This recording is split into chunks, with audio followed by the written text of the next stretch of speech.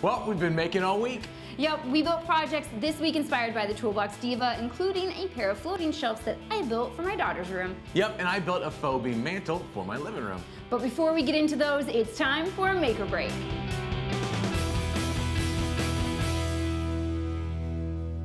Hey guys, welcome back to Make or Break, where we share our favorite maker videos of the week and then we challenge ourselves to build one. I'm Rob. And I'm Sarah, and this week we have cutting boards, a shop tour, a beautiful record display, and more. Let's get to it. Our first stop is with Zac Builds on YouTube. Zac has been sharing his love of making on Instagram for some time now, and this was his first shot at a play button. In the video, he walks us through making this absolutely beautiful mosaic cutting board. This project is a really cool vanity that Jen Woodhouse built for her daughter, and then she also shows us a super easy way to install drawer slides. As a pair of makers still figuring out our own workspace, we always love a good shop tour. And this week, David of Make Something takes us on a tour of his shop, which is a really creative conversion of a two-car garage that now works as his makerspace and studio.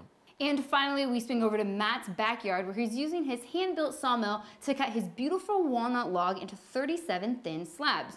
Why so thin? Well, Matt laminates the slabs to plywood, and using a miter fold blade from Rockler, he turns them into seamless boxes that are as thick as he wants. Genius, really. Over on Instagram, Hendrix Design shared a record display that features a really cool waveform cutout. We all can sympathize with Andy from Alpha Kilo Woodworking as he carefully glued up his miter joints and just held his breath, hoping that they turned out.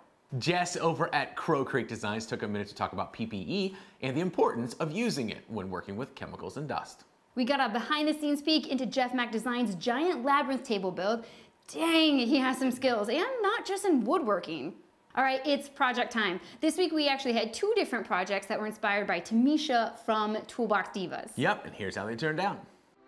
Okay, so we just moved into a new house, and my wife insists that the current decor is not nearly modern farmhouse enough. She's right, and she really isn't a fan of the trim or the matching mantle over the red brick fireplace. So we looked to a video posted by Tamisha of the Toolbox Divas for inspiration. We knew not many of you would need a new mantle of your own, so we also tapped another video from Tamisha where she built these lovely floating shelves, which I happen to actually need for my daughter's room. Why don't you walk us through that first? Deal.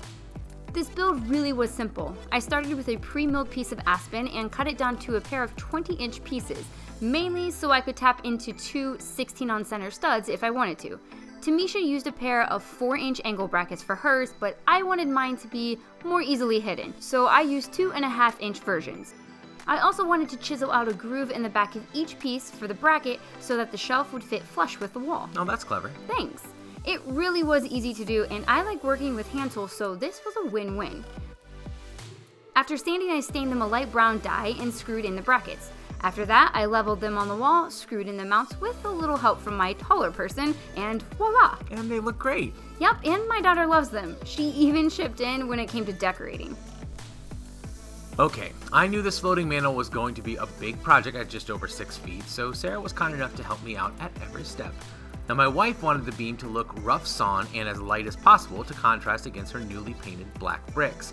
So we started by choosing 3 1x12 boards of pine and brought them back to the shop to cut them down.